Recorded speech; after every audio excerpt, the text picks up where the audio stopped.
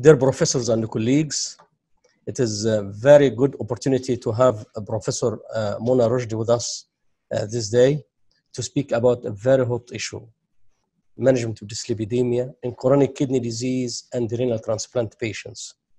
It is very difficult to speak about dyslipidemia in these categories of patients because the evidence-based medicine in the category of CKD, dialysis, and transplantation is lacking.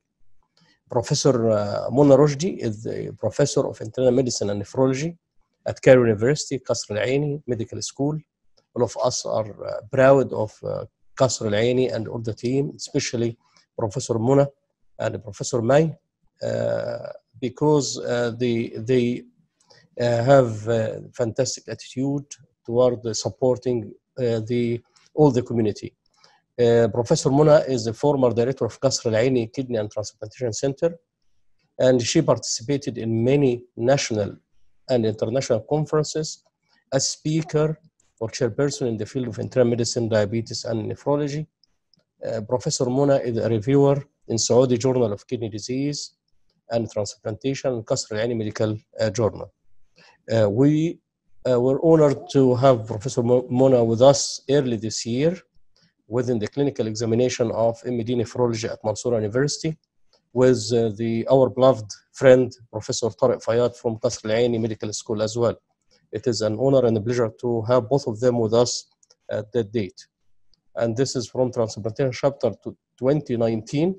As you see, Professor May in the heart of the meeting and all other professors and colleagues from all over Egypt. And this is the data registry meeting that was held in Qawlun Arab.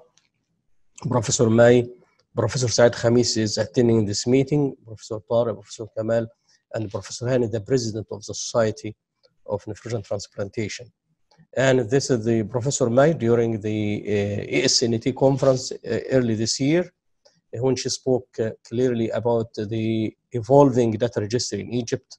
And I hope that we can meet again freely, because I think virtual meetings are fantastic, but we should meet together, even if on a level of infrequent meetings.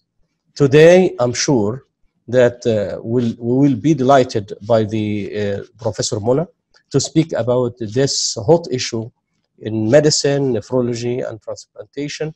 And before Professor Mona will start, I would like to declare that all ESNT-CME and distance learning meetings are free of any company or industrial affairs or promotions. So this is just to remind you. I would like to stop here, and until Professor Mona share her slides, I'm leaving the mic to Professor May Hasaballa. Okay, thank you, Professor Hussein, and again, I'd like to thank you for these very important meetings. You are not only initiating them, but you're also maintaining them, and this is very important, actually, and very educational. And I'd like to welcome Professor Mona Roushdy. She is, of course, she's the professor of internal medicine and nephrology, Cairo University School of Medicine, and she is a very dear friend, and I'm sure she will be giving us a great talk on a subject that is unfortunately overlooked by many nephrologists, though it's a very important subject, and it is very prevalent as well, and it does impact on the cardiovascular risks and on the renal functions as well. So please, Professor Mona, you can start now. Thank you very much, Professor Dr. May. Thank you, Professor Dr. Hussein. My presentation today is about dyslipidemia in chronic kidney disease and after renal transplantation. I will try to highlight briefly the following points. First, the definition of dyslipidemia, or what's meant by dyslipidemia, and if it is synonymous with hyperlipidemia or not. I will highlight the renal function and its relation to the cardiovascular risk.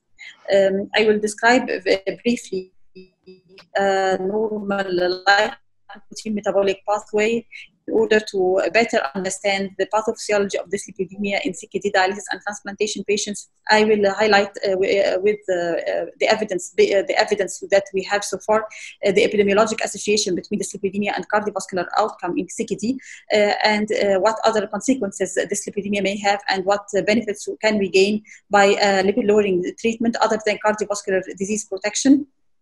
Then I will try to highlight the important guidelines, the KDIGO, and also in comparison to other guidelines, and also the different lipid-lowering drugs which are available and used in the clinics.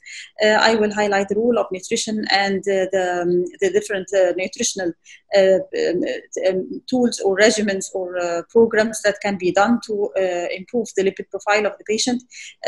Also, we have the pediatric group, which are different from the adult patients, and so the difference between them I will try to highlight it in the following point, and also briefly about the emerging lipid-lowering treatments and new drugs in treatment of dyslipidemia. As I said before, dyslipidemia is not synonymous with hyperlipidemia, as renal function changes the level, composition, and the quality of the lipids in favor of more atherogenic profile. It is not meant that this is associated with increased low density lipoprotein level or increased level of cholesterol, but the chronic kidney disease is associated with increased levels of very low density lipoproteins and decreased high density lipoproteins despite normal total cholesterol level. Regarding the renal function and the cardiovascular risk, there is a graded inverse relationship between the estimated GFR and the cardiovascular disease, which is independent of age, sex, and other conventional cardiovascular risk factors. This relationship is present even in the setting of minor renal impairment. Patients with end-stage renal disease who require dialysis have an extremely high risk of cardiovascular events. And the prevalence of hyperlipidemia, which is the most common form of dyslipidemia, was estimated to be as high as 80% in patients with kidney transplants. The cardiovascular mortality still accounts for approximately 50% of all deaths in the kidney transplant recipients. It is important to have an idea about the normal lipoprotein metabolic pathways in order to have a better understanding of the lipid profile of the patients with CKD. Here we have the lipids. They are absorbed from the intestine. They need protein to carry them in circulation, so they are carried with lipoproteins in the form of chylomicrons. There is the lipoprotein lipase, which tries to digest or to break these chylomicrons into free fatty acids to be taken by the muscles and the adipose tissues. And the chylomicron here taken by the muscles and adipose tissue, and the chylomicron remnants go to the liver. Liver synthesizes also the lipoprotein little a, which has an importance, and I will mention it later in my presentation. Then the lipid, there is the endogenous pathway where the liver synthesizes the very low density lipoproteins and the intermediate density lipoproteins and the low density lipoproteins, which if present in excess, it will lead to deposition in the macrophage and is atherogenic, this is the way it goes back to the liver, or it will, when in excess, will deposit in macrophage cells and leads to atherosclerosis. The reverse cholesterol transport is one of the protective mechanisms. The high density lipoprotein precursors carry the lipids from the periphery back to the liver. And so this is the normal lipoprotein metabolic pathway, which is subject to alterations in patients with CKD and in patients with transplantation.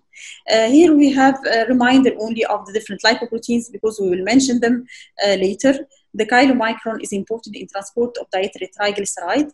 Here we find in apolipoproteins that it contains the lipoprotein B48 and the different types of lipoproteins. Very low density lipoproteins is important in transport of endogenous triglycerides from the liver to the peripheral tissues. Intermediate density lipoproteins usually present in small concentrations but elevated in kidney failure. LDL is important in transport of cholesterol from the liver again to the peripheral tissues. The high density lipoprotein is the only lipoprotein, which is important in transport of cholesterol from the peripheral to the liver back to the liver back, and the lipoprotein little a is not known what is the physiological function, but it leads to the inhibition of fibrinolysis and predisposed to thrombosis. It is correlated with cardiovascular disease, and we will highlight it also later in this presentation. What is the pathophysiology of dyslipidemia and what will change in the patients with CKD and dialysis and transplantation? Here we find that there is many factors which contribute to hypertriglyceridemia in those patients. First, there is increased hepatic synthesis of very low density lipoproteins, which leads to increased hypertriglyceridemia, which is caused by impaired carbohydrate tolerance. And on the other hand, there is decreased catabolism of triglycerides due to decreased activity of lipoprotein lipase. There are other factors which may contribute as secondary hyperparathyroidism and suppressed insulin level. And in patients with hemodialysis, heparinization leads to an increase in plasma ApoC3 and ApoC2. The decreased and there is alteration in this ratio. And also there is increase in other lipase inhibitors. So there is a decreased catabolism of triglycerides. The accumulation of remnant particles as chylomicron remnants and intermediate density lipoproteins. This is the main pathological problem in the lipid profile of CKD patients. The second one is the reduced high density lipoprotein. This is caused by low ApoA1 level and decreased lecithin cholesterol acyltransferase activity conversion of HDL3 to HDL2. And there is also reduced paraoxidase activity in patients with CKD, so predisposing the LDL and possibly the HDL particles to oxidation. So we see that in patients with the CKD, the main, to summarize, there is increase in the triglyceride level, in the reduced HDL level, and increased oxidation, which promotes the process of atherosclerosis. But we have to know that the CKD population is heterogeneous. We may see different patterns of lipids dyslipidemia, as we have the chronic kidney disease from stages 1 to 5, the nephrotic syndrome patients, the hemodialysis patients, and the peritoneal dialysis. Also, there was differences in the modality of dialysis. If we also look at the patients in the detailed pattern, there is also studies about hemodialysis with patients with high flux dialyzers, leading to improvement in the pattern of HDL and increasing level of HDL. So when we see this table, we find that here the triglyceride is elevated in all types of diseases, I mean all the patterns of the chronic kidney disease. They are especially much elevated in the nephrotic syndrome, but they are here in CKD 1 to 5, they are rising from stage 1 to stage 5. And the triglyceride is elevated in all on all diseases, as we say. The HDL here is reduced also in all types of chronic kidney disease, nephrotic and hemodialysis and peritoneal dialysis patients. Here we have the LDL cholesterol, which is not of the same pattern in all types. Here it is also may rise from stage 1 to 5. It is elevated, as we all know, in the nephrotic syndrome. However, in the hemodialysis patients is usually normal or reduced, and the peritoneal dialysis patients, they are elevated. Here we have also this ApoA4, and this lipoprotein is a target of study, as I will mention a study addressing those parameters later. The ApoB is also important. It is the main constituents in the LDL and lipoprotein little a. They are here. They are elevated in different types. However, the hemodialysis patient, as we see, shows a lower level of ApoB.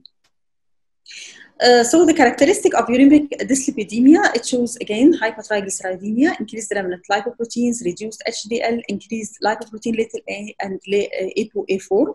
Elevated LDL cholesterol level is not typical, but can mostly observed in patients with nephrotic syndrome and PD patients, as a summarization of the previous table. The patients with transplantation, we can see both patterns, the hypercholesterolemia and the hypertriglyceridemia. It is the factors leading to hypercholesterolemia are genetic predisposition, age, excessive dietary intake of cholesterol and saturated fat, obesity, proteinuria, antihypertensive drugs, diuretics, beta blockers, corticosteroids, and calcineurin inhibitors. Hypertriglyceridemia may be caused by genetic predisposition, excessive dietary intake of carbohydrates, obesity, proteinuria, renal insufficiency, corticosteroids, and sirolimus and the mammalian target of rapamycin. How the important difference in the important contributor in patients with transplantations are the drugs, the immunosuppressive drugs we are using. So when we look at the corticosteroids leads to insulin resistance, which increases the hepatic uptake of free fatty acids, very low density lipoprotein, and also there is increased conversion of very low density lipoprotein to LDL, increasing the level of LDL. There is downregulation of LDL receptors, and so the levels in the blood increases. Also, reduction in the lipoprotein lipase leads to reduced triglyceride clearance. Regarding cyclosporine interferes with the binding of LDL cholesterol to the LDL receptor. So there is decline in the LDL clearance, leading to the rise in LDL. Also, the cyclosporine is very lipophilic, so it can be transported in the core of LDL cholesterol particles and changing the character. As we mentioned earlier, the dyslipidemia is about the quality of lipoproteins. They are disturbed. Mechanism of other drugs, as sirolimus, may inhibit the lipoprotein lipase. It leads to overproduction of lipoproteins in general, decreased in apolipoprotein B100 catabolism, and increases the activity of tissue lipase, increases the creation of very low density lipocholesterol, very LDL cholesterol. The epidemiologic association, here we see the difference between the general population and the CKD patients.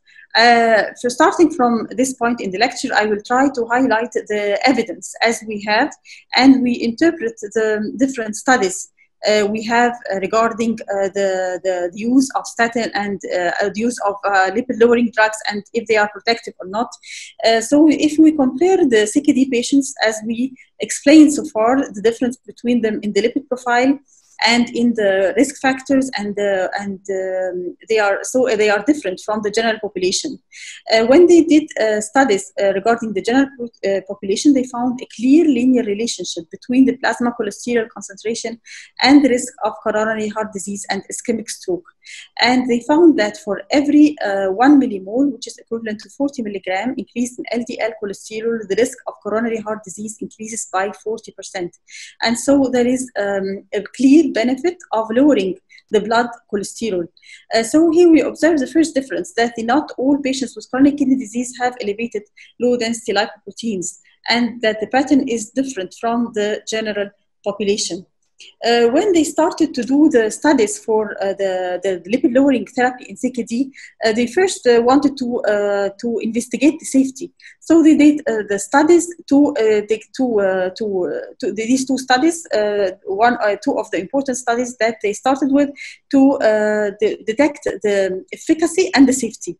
If there is side effects of the drugs, which is known with CPK elevation or abnormal liver enzyme function, and then there is the following is the study is one of the most important studies, maybe the single one, which showed that the effects of lowering the LDL cholesterol with simvastatin plus ezetimibe, which is the SHARP trial. The SHARP trial had the question to whether the lowering of LDL cholesterol in patients with CKD would reduce the risk of cardiovascular disease, non-hemorrhagic stroke, and the need for revascularization procedures. And here we see the graph that on the left, the column on the left shows the simvastatin plus ezetimibe. They used simvastatin 20 and ezetimibe 10, and we will highlight or will stress on the doses of the statins or in the lipid lowering drugs later in this presentation, but they added here ezetimibe to simvastatin in order not to increase the doses or to use higher doses of simvastatin, and they tried to reach lower level of LDL. So the reduction of LDL cholesterol with the simvastatin plus ezetimibe 10 daily safely reduce the incidence of major atherosclerotic events in a wide range of patients with advanced chronic disease. So these patients included in the study were chronic kidney disease, and a small portion was dialysis patients. Then we have two important studies for the dialysis patients, which are the 4D study and the Aurora study. Both studies also wanted to detect the outcomes of lowering the low density lipoprotein, low density cholesterol (LDL), and they wanted to detect that if this is protective against the major cardiovascular outcome or not. However, both trials demonstrated that statin therapy offers no significant benefit to patients already undergoing dialysis. And so they couldn't find any benefit of using the statins or the lipid-lowering drugs in this group of patients. So we have evidence regarding using the lipid-lowering, the statin, together with ezetimibe in patients with CKD, but we don't have any evidence of benefit in patients with dialysis. So why didn't work? Why did these drugs didn't work in patients with dialysis? This is because the first answer for this question, we answered it before, because these patients don't have LDL, elevated LDL, they have a different pattern of dyslipidemia, and also the pathophysiology of spectrum of cardiovascular is different compared to that of the general population. They have other pathogenetic problems other than atherosclerosis, as arterial stiffness, vascular calcification, left ventricular hypertrophy, left ventricular diastolic dysfunction, congestive cardiomyopathy, and sudden cardiac death from arrhythmia. So in many studies, the cause of death is not atherosclerotic and ischemic heart disease, but maybe in patients with dialysis, as we all know, it is a sudden cardiac death from arrhythmia, and these patients have left ventricular, they have heart failure or congestive cardiomyopathy. They have also, this group of patients also have other risk factors. The conventional risk or traditional, as we say, risk factors, diabetes, male patient, hypertension, physical activity, obesity, smoking, and high LDL and genetic predisposition. But they also have other risk factors: uremic milieu, anemia, abnormal mineral metabolism, hyperphosphatemia, calcium load, and elevated PTH, dialysis vintage, fluid overload, oxidative stress, malnutrition, chronic inflammation, and increased asymmetric dimethylarginine. Moreover, low-density lipoproteins, LDL cholesterol levels in cardiovascular disease LDL levels in patients with hemodialysis are already depressed, and they are not a good marker as assessing cardiovascular risk. The explanation for this is that coexisting malnutrition and inflammation may modify the relationship between cholesterol and cardiovascular disease.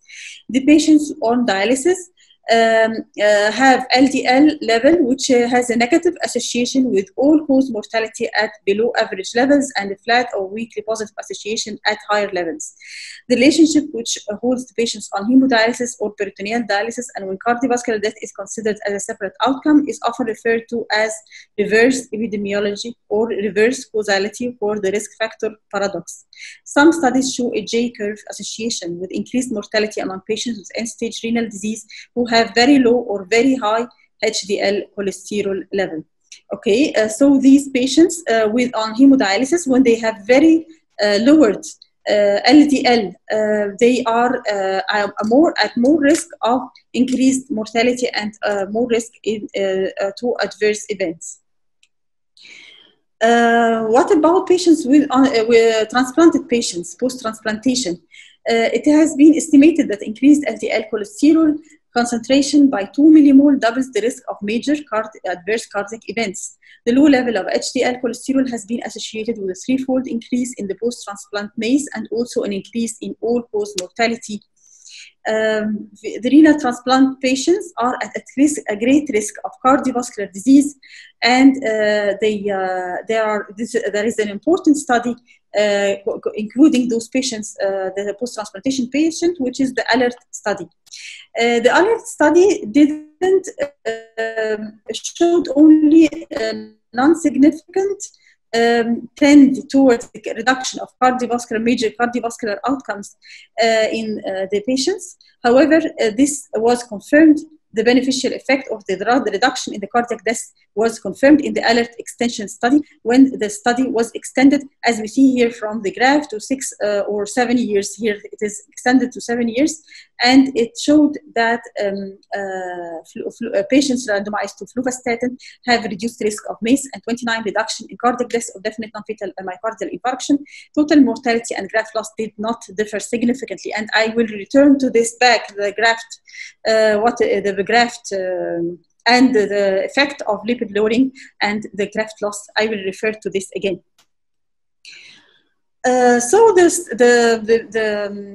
when we observe that these drugs, which acts primarily on lowering the LDL, are not beneficial, because the patients, the CKD patients, as we said, have different dyslipidemic profile. Now we see that we have to work on this profile. We have to detect it, and we have to try to correlate it with the risk of atherosclerotic cardiovascular disease. And this, as we can see in this study, which was published in American Journal of Kidney Disease in 2019, January 2019. Here they included 3,800 patients, and they measured the very low density lipoproteins, the ApoB levels, as well as HDC, high density lipoproteins, and ApoA levels, and they correlated this with the atherosclerotic cardiovascular disease, and they found that they were correlated with increased atherosclerotic vascular disease. So this regarding the evidence, and as we can see, and as Professor Dr. May and Dr. Hussein mentioned earlier, that the problem is that the patients with CKD are not included in many studies, and this we'll observe this in reviewing the guidelines. The guidelines doesn't have a clear benefit or a solid data to build upon the recommendations. So the guidelines, as we will see, will not have couldn't make clear statements or clear recommendations regarding dyslipidemia. We talked very much from the start of the presentation about the effect of dyslipidemia and the cardiovascular outcomes and mortality, which is a very important important relation. But we have also to see if there is any consequences of dyslipidemia on the kidney itself. So this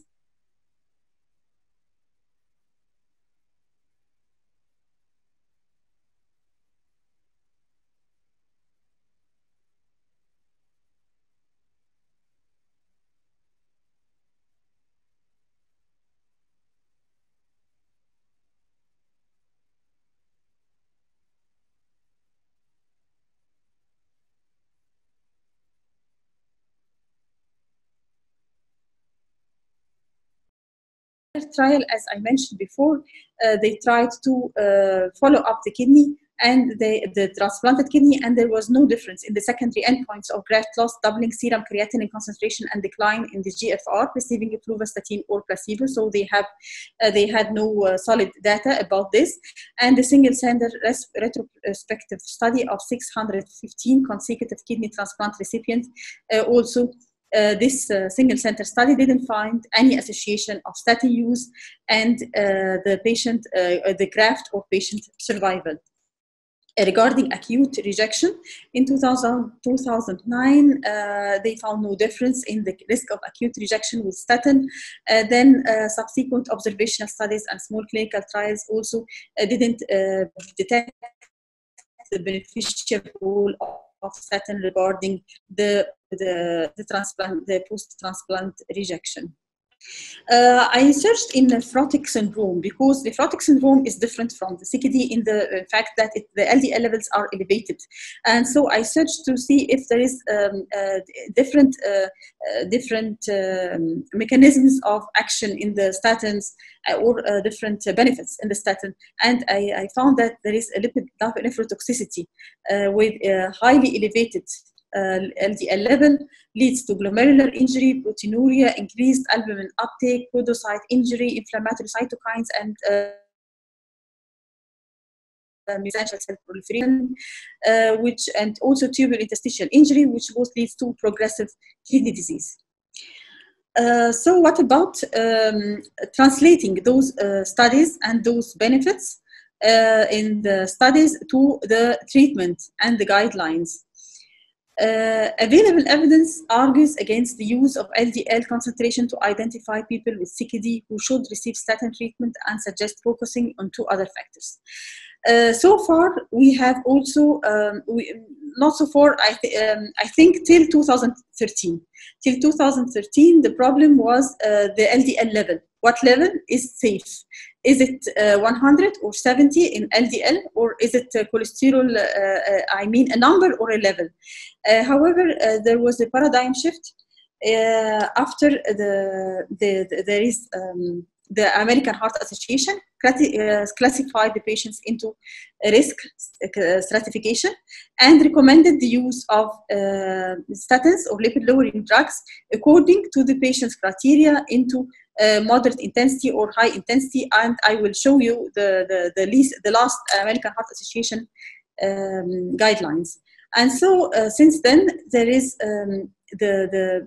no benefit in having a certain level of LDL. Instead of this, we have to see the absolute risk of coronary events and the evidence that statin treatment is beneficial. So KDIGO guidelines recommends that first we have to rule the remedial causes of secondary hyperlipidemia and then establish the indication of treatment as yes or no. Is the patient indicated for treatment or not? And select agent and what agent is selected. Should we select statin, for example, or other drug? And then we have to treat according to fire and forget strategy. This strategy is full of criticisms. But this what the guidelines say, and we will discuss it, that we have to give the patient the drug and at the intensity that is indicated for him, and not measure the LDL unless the results would alter the management. So what are secondary causes of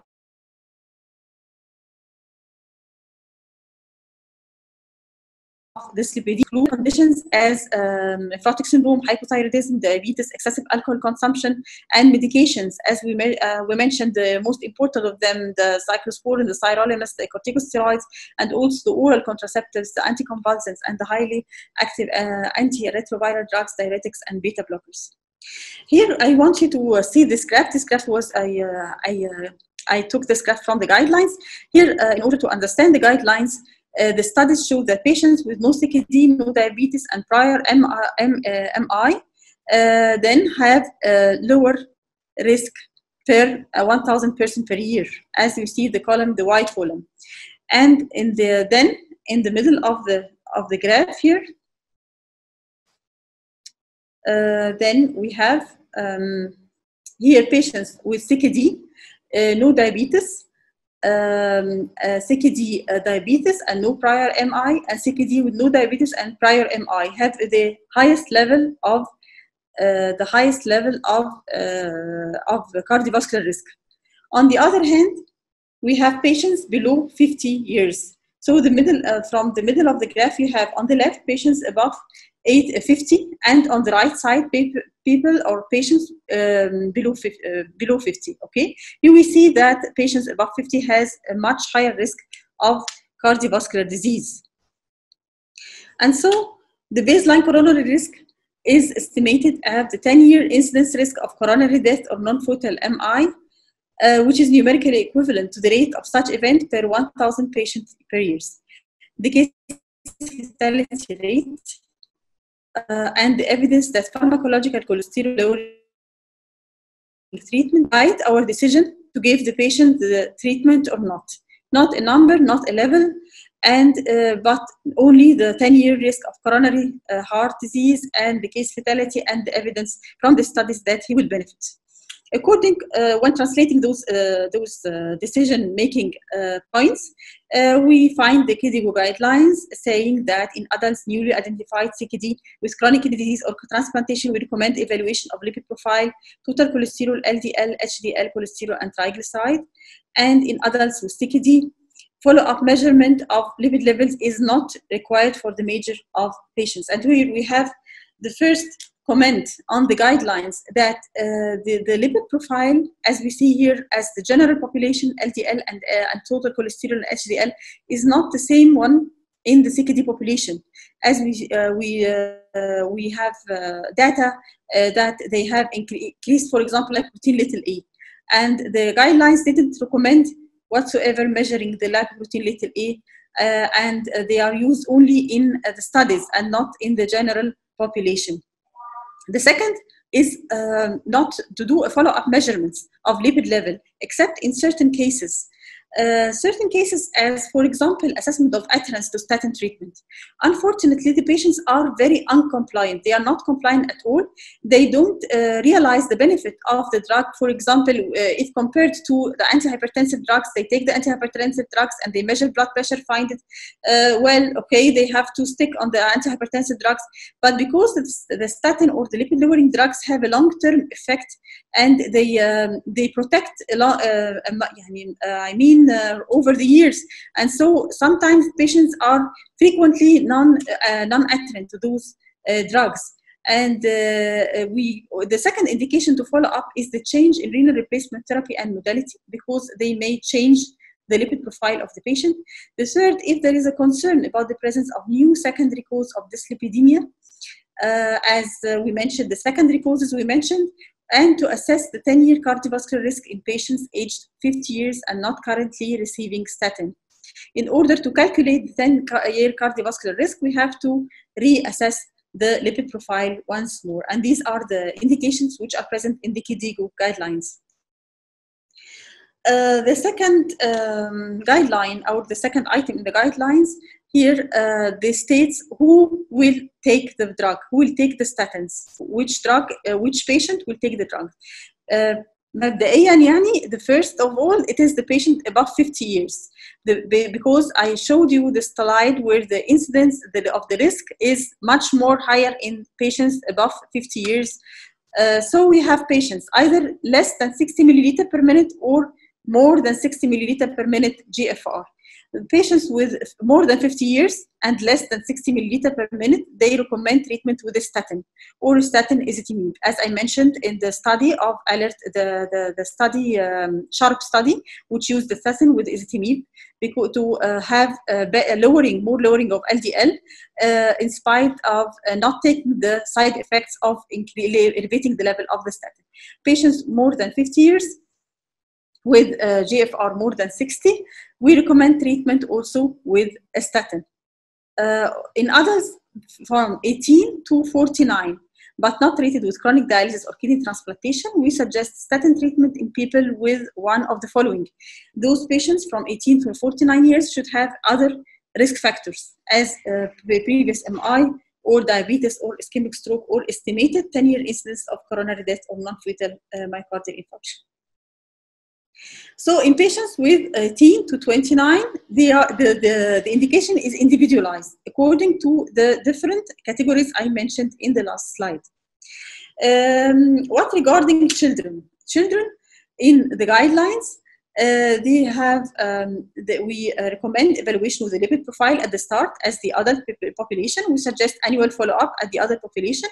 And those patients less than 18, we suggest that statin not to be initiated. I will comment on the children of the pediatric group at the last, in the last part of the presentation. What about the triglyceride treatment, lowering treatment? And those CKD patients with hypertriglyceridemia, therapeutic life changes advised, and in children also therapeutic life changes advised.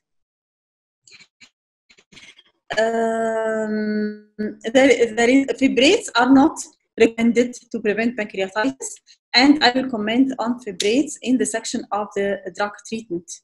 In patients already receiving statins or statin-ezetimibe combination at the time of dialysis, suggests that these agents should be continued. As we see there is no evidence of giving a patient any statin or lipid-lowering drugs in patients on dialysis, but if they are taking them or they are receiving them before in the CKD period before the entering dialysis initiation, but as you see, the level of evidence is to see. This is the important slide of American Heart Association guideline regarding the primary prevention. Here, as we see in the second row, they here categorize the patients into three groups: patients from 0 to 19, from 20 to 39, and from 40 to 75. Patients from 40 to 75 should be subjected to calculate the cardiovascular risk. When we calculate the cardiovascular risk, either you find it above 20%, and those are high risk, and or 7.5 to 20, or less, or from 5 to 7.5, and less than 5. Less than 5 is very simple. These patients have very low risk, and above 20% is also very simple. They have a straightforward indication to receive a statin. Patients from 7.5 to 20, they should take the statin only they have one of the risk enhancers, which are present in the box here. We find here the third item, the chronic kidney disease, other than family history and comorbidity and inflammatory diseases and so on. But chronic kidney disease is a clear risk enhancer for patients with cardiovascular risk from 7.5 to 20.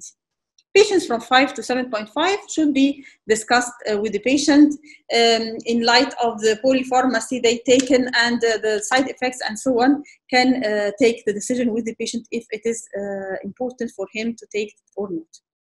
Another point, very important, is when we give the patient a statin, we have to give him either a high-intensity statin, and this will reduce the LDL by 30 to 50%, or a moderate intensity statin, and this also according to the risk.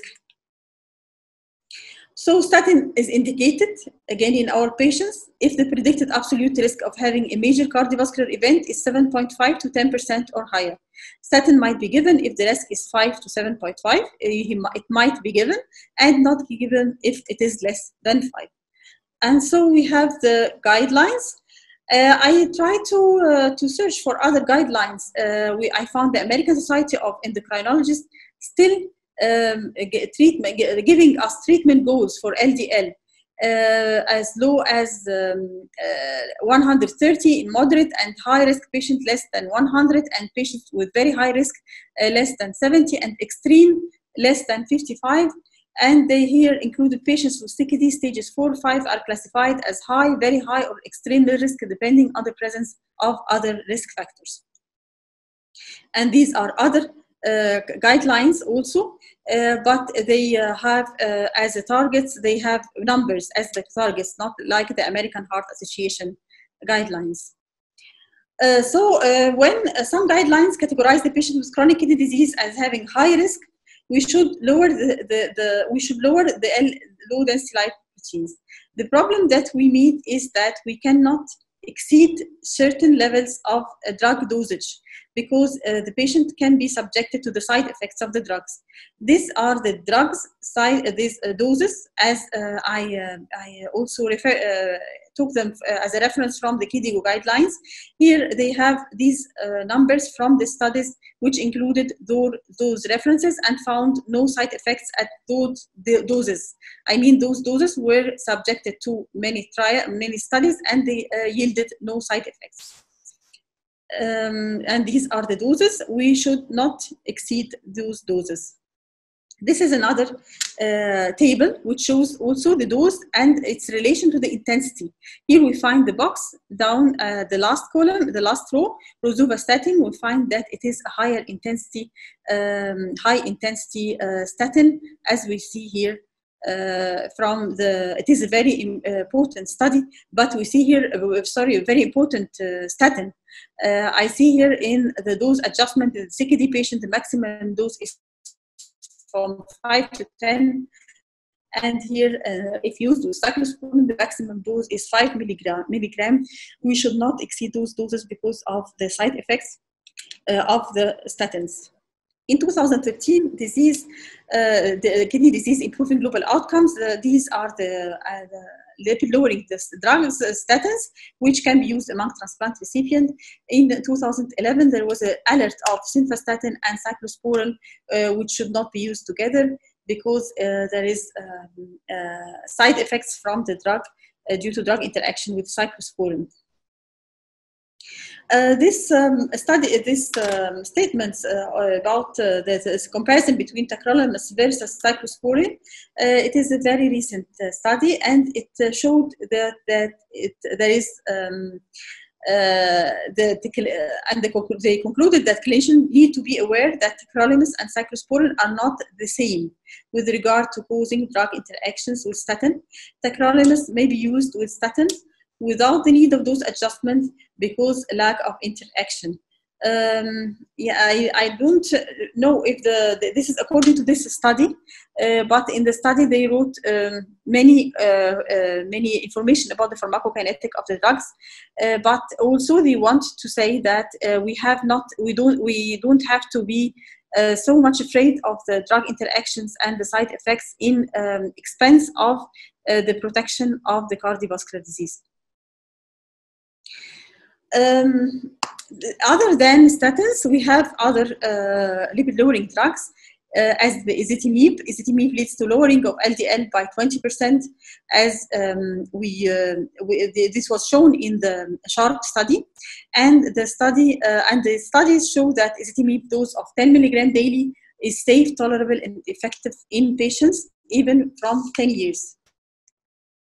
Bile acid sequestrants as cholestyramine, cholestyramine, colizevilam, they are used in combination with the statin, and they have potential to interfere with absorption of anterior hepatic circulation of co-administered drugs. So in transplantation, they may lead to a decreased absorption of icophenolate acid products and decreased absorption of cyclosporine, and oral corticosteroids when co-administered with bile sequestrants also have been reported. So we have to take care of using them with these drugs. Regarding the omega-3 fatty acids, there was limited data, and they are always looked at as being a supplement. Patients take them, they take omega-3 fatty acid and they are taking a supplement or a vitamin or something like this, and so they found that they lead to slight improvement in the triglyceride levels with fish oil when used in high doses from 1 to 4 grams per day. There is an important study, which is the Reduce It USA, which shows that there is a reduction in the cardiovascular outcomes here by using the omega-3 fatty acids, and they use here the icosapent. And this is an important study because they are relatively safe drugs. There is no major side effects from this drug. This is another trial studying the effect of these drugs on LDL, which is the STRENGTH trial. Regarding the fibric acid derivatives, these drugs target the high triglyceride level. These are important drugs because we mentioned before that the high triglyceride level is of importance in CKD patients. There are too few participants with GFR 60 milliliter per minute in either in the field study or in the ACCORD study. And these studies shows that there is relative risk reduction in cardiovascular disease.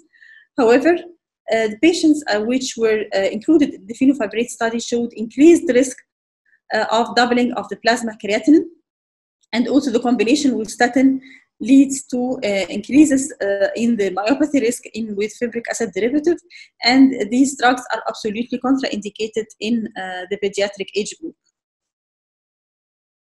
Regarding the new role of nutrition, several nutrition therapies were suggested as the Mediterranean diet and a diet rich in fruits and vegetables and poor in saturated fat and sodium and high fibrous diet.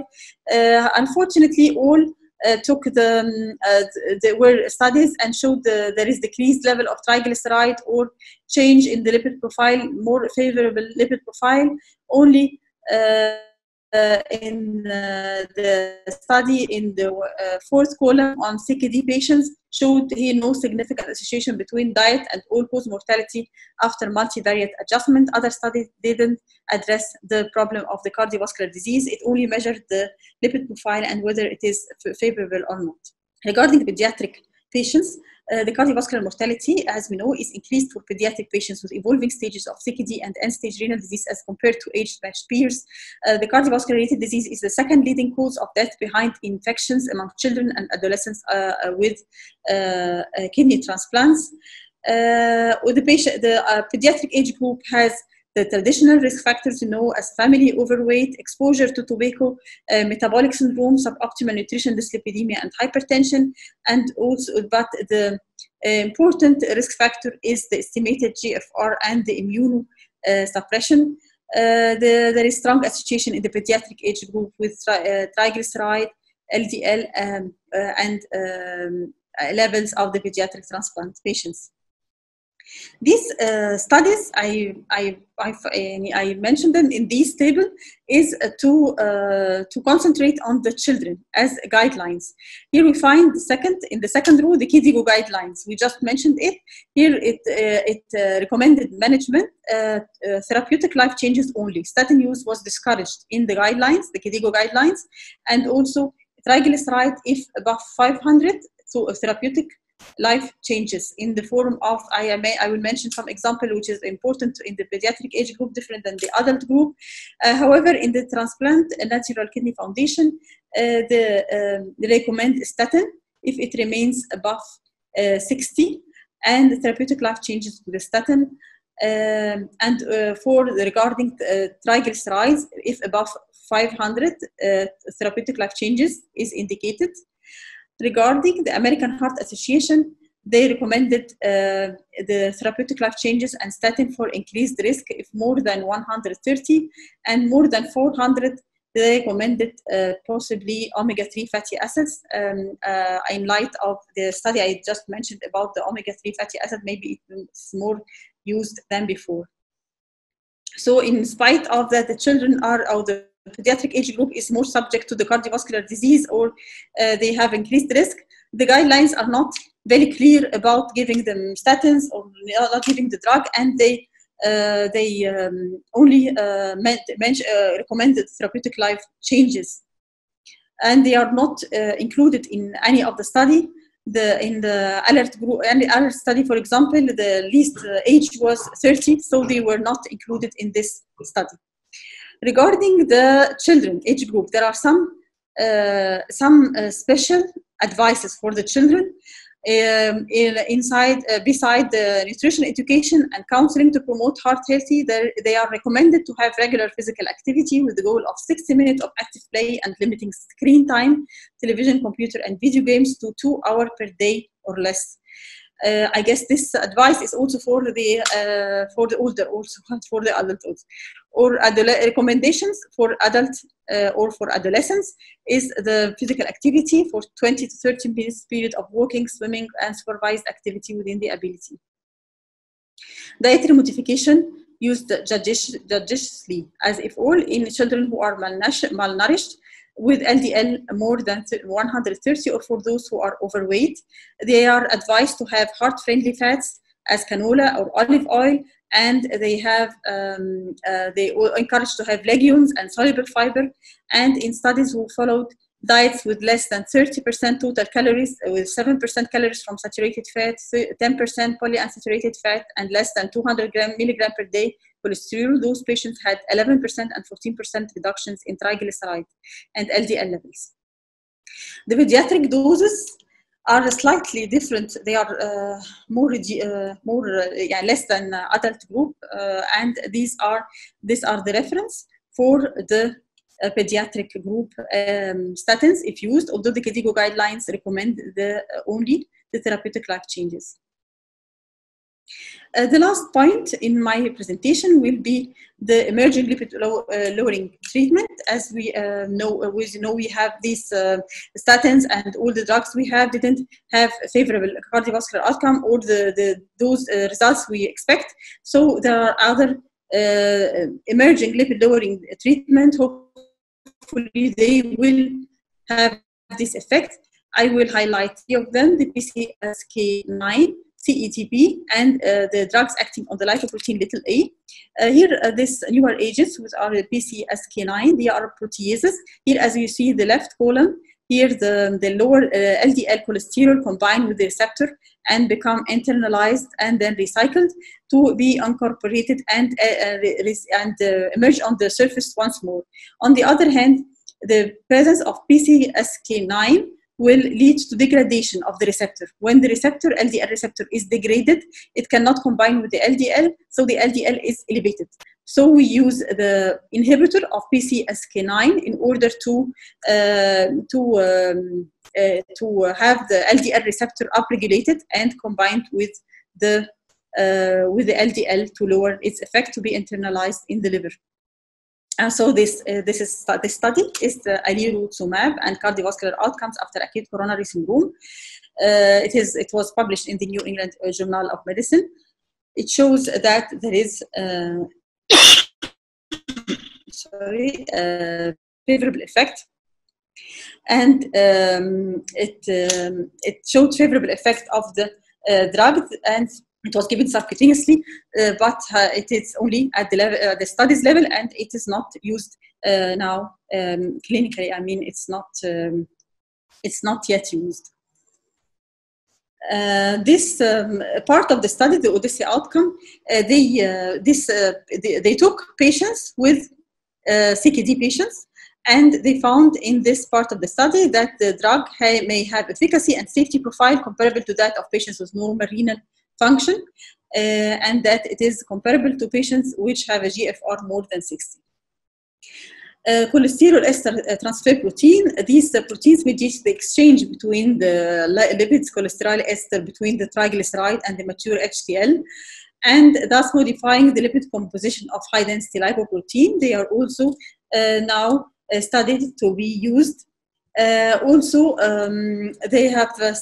are studying inhibitors of lipoprotein little a synthesis and found that nicotinic acid, PCSK9, and cetrapib, such as anacetrapib, have shown to have lower LPA levels in studies. Concluding remarks: an independent graded inverse relationship exists between cardiovascular risk and estimated GFR. Patients with end-stage renal disease are extremely high risk of cardiovascular events. In chronic kidney disease, dysregulation of lipid metabolism results in increased levels of triglyceride, oxidized lipoproteins, reduced level of HDL, LDL cholesterol levels are usually normal. And this is the difference, again, between them and the general population. Approach to the kidney disease CKD patients with dyslipidemia includes to rule out, first, remediable causes of secondary hyperlipidemia, take the decision, is the patient eligible or not for treatment, and take the drug and revise the dose. So we have to follow up the lipid profile when indicated, as we mentioned the indications of lipid profile. Response of statin diminishes in later stages of CKD. When we have advanced stages of CKD, the response is not as the other stages. And in dialysis patients, there is no role for the statin benefit. Don't give any benefit in the dialysis patients, but in patients already receiving statin or statin ezetimibe combination, at the time of dialysis, these agents can be continued. There is obvious room for greater reduction in atherosclerotic cardiovascular disease in CKD beyond LDL lowering with statin, highlighting the need for other therapeutic targets. I hope it was not too long, and thank you. Thank you very much, Professor Mona, for this overview, very nice overview about lipid disorders in CKD, dialysis, and transplantation. Really, it is very comprehensive, and I think it will open some points for discussion. To start with, I like the way of prescription. We start step by step, and in the nephrology literature in CKD, up to this moment, there is no strong evidence that statins are nephroprotective. So they protect. We use them in CKD for the sake of the heart, for the sake of cardiovascular system, not for the sake of the kidney. The second point, when we prescribe them with immune suppressive drugs, as you mentioned, we should take care of drug-drug interactions, usually with cyclosporine. And atorvastatin, as we discussed before in the interaction with immune suppressive drugs, cyclosporin inhibits the metabolism of statin. This is why there are some statins, as you mentioned in your presentation. Do you hear me, Dr. Mona? Yes, yes, I hear you. Yes. So cyclosporin inhibits metabolism of statin. This will elevate the level of statin to the extent that this may lead to side effects. rhabdomyolysis. Yes, yes. So we should be careful about this point. For example, if we use atorvastatin, 10 milligram with cyclosporin is 10 milligram, not 20 even with CKD. So it's 10 milligram because this is the highest dose with cyclosporin. Yes. Regarding the other drugs, in the future, the PCSK9, which is fantastic to keep LDL receptor working, I think we are in eager need for trials for using these drugs in nephrology, because still their use in CKD dialysis and transplantation is lacking. And from the theoretical point of view, I think there is no restriction to use them. Regarding simvastatin, we have published a study including 11 patients highly sensitized on dialysis waiting transplantation. So we use them at the time in combination with IVIG to reduce the level of anti-HLA antibodies. And we failed to desensitize them, and we got the sense that statin doesn't add anything in desensitization of patients waiting transplantation. I would like to stop here to allow the Professor May to continue the discussion and then to have the questions and comments from our colleagues. Dr. May. Please unmute yourself, Dr. May. Thank you very much, Professor Mona. Very informative talk, really, and very updated. And so we can say that for our CKD patients below 50 years, with no risk factors, we don't treat, and above 50 years, we treat. And we have to fix our dose at the recommended dose, and then we don't follow up at all. And we don't initiate treatment in dialysis patients unless they are already on medication, so we continue. I am waiting for questions, and it seems that your talk was very clear. I don't see any. Yes, I don't agree with not following up the patient. Regarding the transplantation patient, they are followed up at least and not changing anything in the dose except after 1 month, and then every 3 months. It is better, I think. I want to hear also your opinion, but to follow them up in transplantation patients, for example, and in other CKD patients. Maybe the patient gets not compliant to the drug, so we have to check special indications. Yes, yes. Though it is stated that shouldn't be followed out, but I don't agree with this statement. But the point is that you will have to you not exceed your maximum dose. For instance, if you give atorvastatin, it's going to be 20. It's never going to be 40. So if you find it elevated, you will not be able to raise the dose. But it's on the other hand important to, and this applies to transplant group too, right? So you don't increase the dose as the general population. So we should know our limits. Yes, yes. In transplant patients, it depends upon graft function and the presence of the other risk factors. So if we have diabetic coronary transplant patient with preserved graft function without cyclosporin, we can maximize the dose up to the maximum dose 80 milligram atorvastatin. The restriction in transplantation is if he has normal cyclosporin and poor graft function. Yes. We have now Professor Tahir Elbaz. It is my pleasure to have him again with us in these meetings. So the mic is to Professor Tahir Elbaz. Sincere greetings to everybody, and really, Professor Mona, it was a very, very comprehensive talk. You didn't leave a point. I just like to make a further comment to what Professor Sheashaa said about the newcomer, the PCK9. It is a wonderful drug, yes.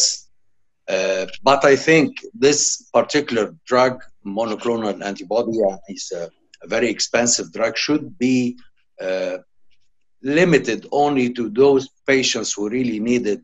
As we all know, the patients with the familial hypertriglyceridemia. So whether we have a CKD patient or a non-CKD patient, I think this could be of great value for this type of patients. We understand how expensive this drug is, although it is very beneficial. Another point you mentioned, and I like that very much, the use of statins to delay the progression of CKD. Yes, some years back, there were various trials regarding the use of statins because of their anti-proliferative properties, particularly in diabetic nephropathy. But the question I would like to ask, maybe there isn't any trial done yet to specify the use.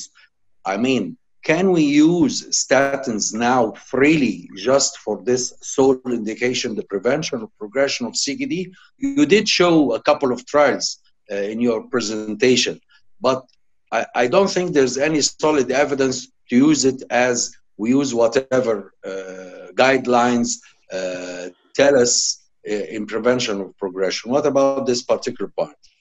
No, there is no studies dedicated to the progression of kidney disease. It is only a part of. It was a part of other study which is addressing the cardiovascular disease, and the last evidence was the meta-analysis which were published and comparing all the statins, all the types of statins regarding the effect on the kidney, but there was no dedicated use only for the kidney. If you allow me, Professor Elbaz, about the point of PCSK9, yes, we use them in refractory hypercholesterolemia and familial hypercholesterolemic patients because they will die eventually if LDL is not controlled. So this is why this is the best indication to use them. And we can use them in our patients if we fail to control LDL in high-risk patients. So their role is there, but in a special situation. I think one of emerging rules is if we have the patients treated with mTOR inhibitors, because it was proven from experimental studies that the main mechanism of hypercholesterolemia in mTOR inhibitor treated patients is interference with PCSK. So it increases PCSK9. This is why in patients with mTOR inhibitors, if hypercholesterolemia is refractory to statins, I think there may be a place for these newcomers to be used. Again, the limitation is the cost and the mode of administration. They are injection, and so this is why they both as a last resort. Regarding using statin for primary aiming for primary delaying the progression of CKD, no, there is no evidence for this point at all. And to the contrary of meta-analysis mentioned by Professor Mona, there is a nice meta-analysis published in one of the very high ranked journals in the cardiology last year, showing that even statins may impair kidney function.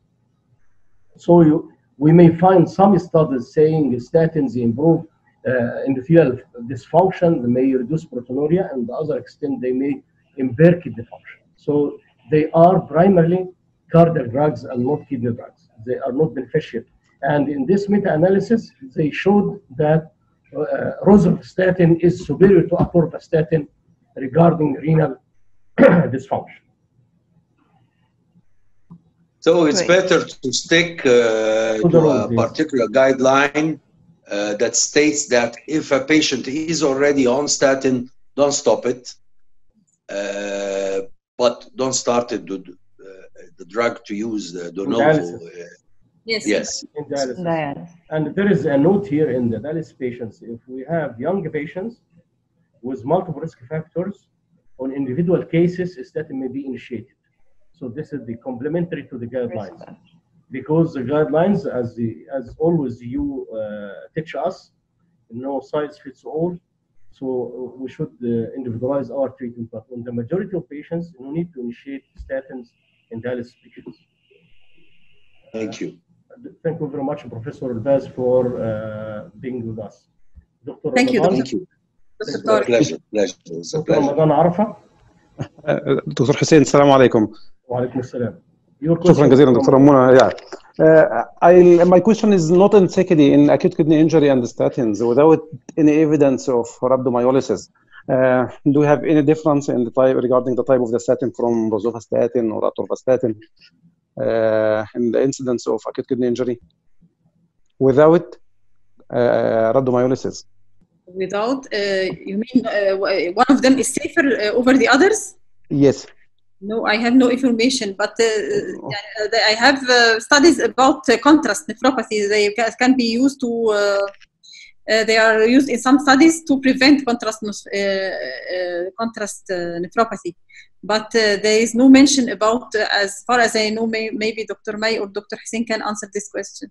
Well, I would like to congratulate you, Professor Mona, about mentioning use of statin, high dose, very procedural to reduce contrast-induced acute kidney injury, either rosuvastatin 40 or atorvastatin 80 milligram before doing. But the evidence is not yet strong. But this is, so long as we give it one dose or two doses, is fine to be added to the patients, because if the patient is ischemic coronary heart disease patients, this means that the statin is indicated for atherosclerosis. I'm not aware by the drugs, by the acute kidney injury and the statin relationship, but it may be indirect, maybe rhabdomyolysis, maybe small strength myopathies or myositis. So a lot of issue to be, yes. The point, Dr. Hussein, shall I add a small point? Yeah. So there are some papers regarding the rosuvastatin. It may worsen the renal function, and we noticed after acute MI in our hospital, but it is self-experience with me and with our cardiology team. Rosuvastatin, high dose rosuvastatin 20 or high. As you mentioned, yes, it is. I found there is a slide here. I showed you that rosuvastatin. It was in the bottom of the table. It is one of the potent. I mean, the high intensity statin. And I noticed also maybe you noticed this in your outpatient clinics, that patients are taking very high doses of this drug. Maybe the doctors prescribe them, consider it like atorvastatin or something like that. Sometimes the patients are taking really overdosing. They are taking higher doses of the drug, and maybe this is the cause of doing rhabdomyolysis or showing the side effects of the drug.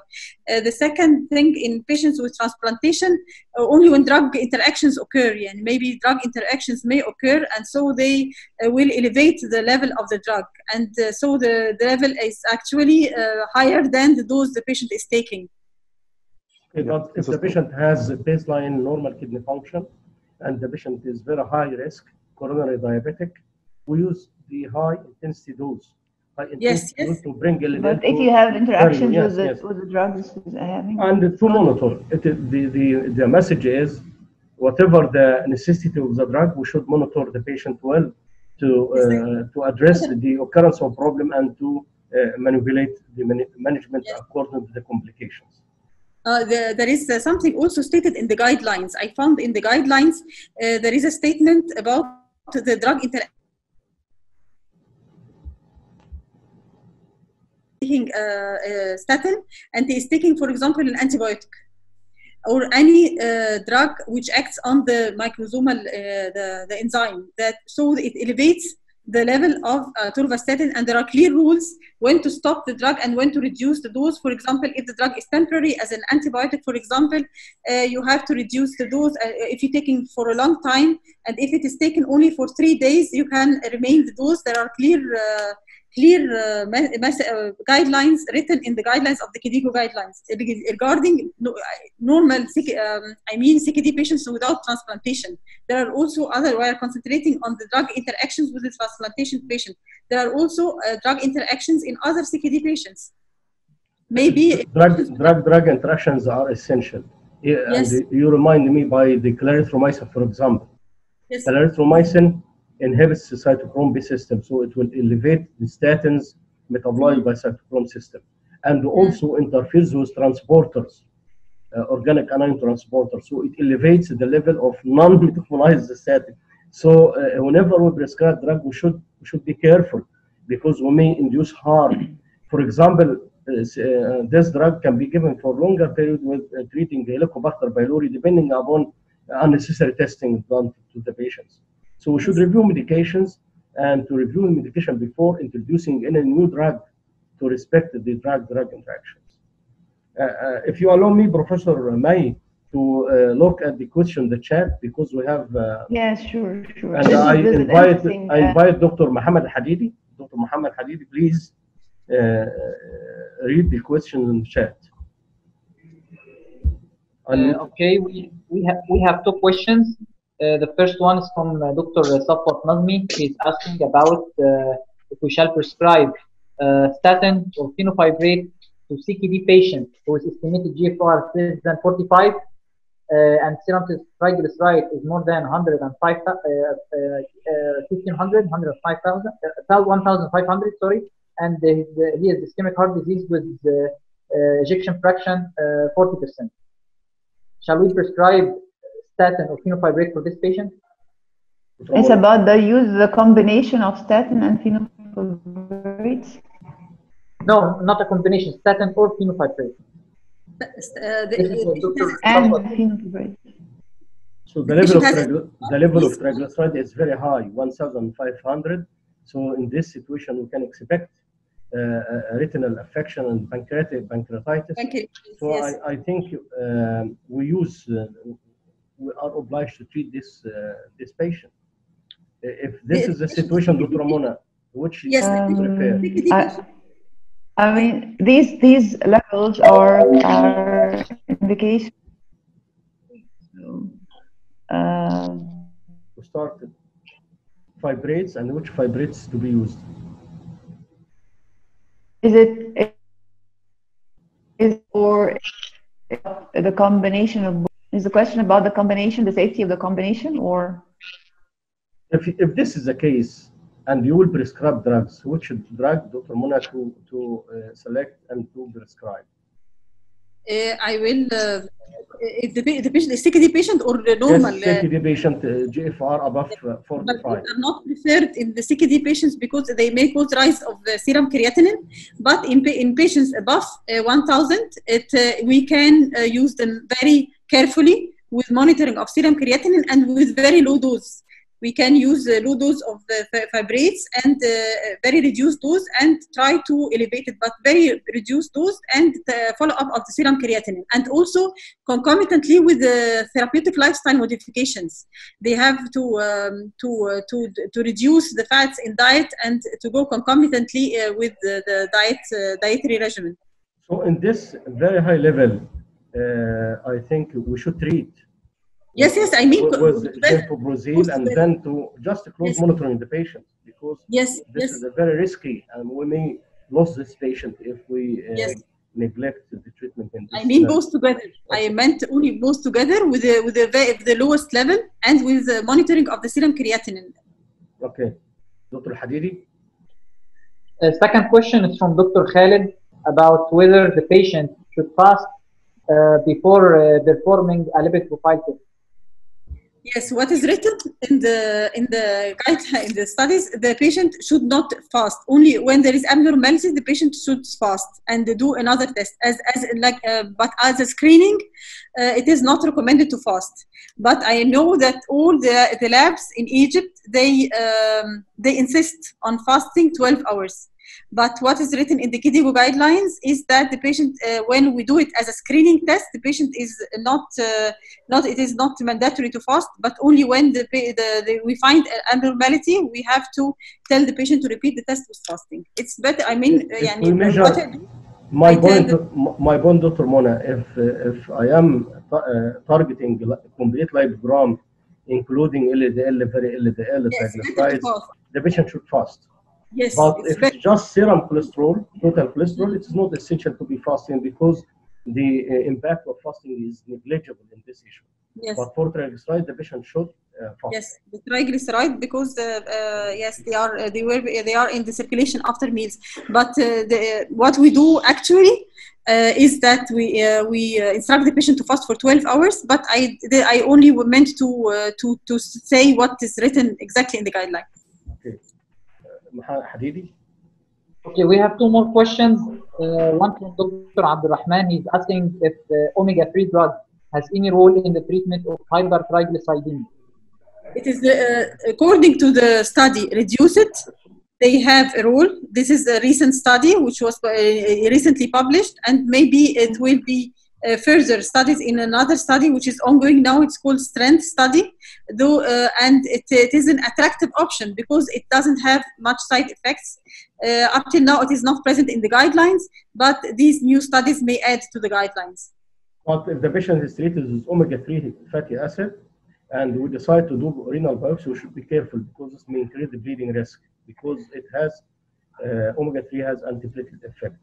And one of the very fantastic trial published last year about the role of omega-3 fatty acid to protect the kidney in diabetic patients, it is not protective. So this is, but for triglyceride, I think it is good to be added as supplementary treatment for hypertriglyceridemia.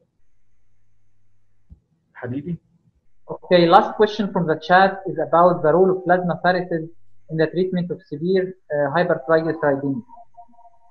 Yes, it is present in patients with familial hypertriglyceridemia or cholesterolemia. Hypertriglyceridemia. I think Yes. LDL apheresis is dedicated for LDL. Yes, for LDL. Yes. LDL only. Okay. Dr. Saeed Khamis. Thank you, Professor Hussein. Thanks, Professor Mona and Professor Mai. It was very elegant presentation as usual. I have no more comment, but only two short questions. In a patient with long-standing nephrotic syndrome and dyslipidemia, is there any rationale to start statins? And if so, is there any study denoting that it has a good effect or beneficial effect on proteinuria? That's number one.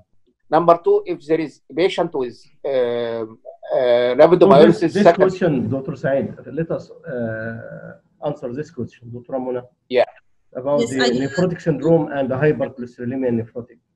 Yes, I showed you a slide about the nephrotic syndrome in my presentation that the excess lipids, the excess elevated levels may have a deleterious effect on the kidney regarding the mesangial cells and also the interstitial cells to increase proteinuria.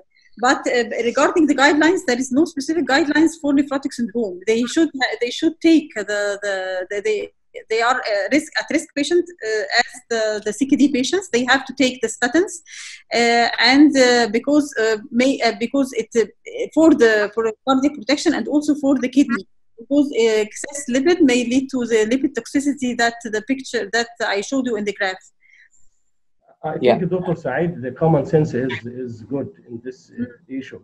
If we have a nephrotic in child and we expect minimal change that will respond to steroid, so here there is no need to treat the patient regarding hypercholesterolemia, because if the nephrotic remit, everything will be fine. But if it is persistent and steroid-resistant nephrotic and prolonged and the patient is aged, I think to treat. So treatment and no treatment is dependent upon expected response to nephrotic state and the age and the accompanying comorbidities. Yeah. Second and last question, if there is a patient, unfortunately, with severe rhabdomyolysis secondary to the statins and develop the AKI necessitating dialytic therapy or supportive dialytic therapy, is these drugs are dialyzable itself also or not? Thank you. I don't know. I don't have the answer, unfortunately. Regarding statin, Dr. Saeed, I prefer not to memorize, is this drug dialyzable? Is it dialyzable by hemodialysis or protein dialysis? Just to review the table of the dialysability. And we can review it and we can add it as a commentary on the video. So we can add it as a comment. And please, Professor Saeed, review it and add it as a commentary. these drugs, the list of antidyslipidemic drugs, what is the state of dialyzability for each of them. I will. Thank you. Or you can give it post-dialysis if you are not sure. You can give it post-dialysis. Yes, okay. Yeah. Okay, Because thank you. We have common sense for dialyzability of the drug. Is it lipid soluble, water soluble, protein bound, low protein bound, molecular weight? So instead of imagining, it is better to stick to the rule of dialyzability of the drug. Right, you are. Thank you so much. Thank you so much. Dr. Hammady, do you have any further questions? No, Dr. Hussein, no further questions in the chat. Thank you very much. Dr. Tantaw, do you like to add any feedback or comments? الأول السلام عليكم، كل سنة وانتم طيبين. سعيد جدا بالمحاضرة بتاعت يوم الجمعة والديسليبيديميا وكريستال كلير، وكلنا استفدنا. وبرضه الدكتور سعيد برضه في موضوع الدايلازابيلتي اوف دراجز ديت ده ايشو يعني بعيد شوية، لكن تبوت المايند إن شاء الله. إن شاء الله. إن شاء الله. Thank you, Dr. Tarek. Thank you, Dr. Okay, Dr. Amay. Thank you very much, I think Dr. Mona. It's now to conclude the presentation. Yes, and thanks for all the attendees. And really, it's very important to put this issue in mind always when you deal with our CKD patients. Thank you very much, Professor Mona. Thank you. Thank you very much. Thank you very much, Professor Mona.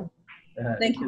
It's very comprehensive, very nice, and it adds a lot to our scientific library for the take care of our patients. Thank you all for attending. And lastly, I would like to thank and appreciate Professor May for moderating this session. Thank you and goodbye. Thank you. Bye. Thank you.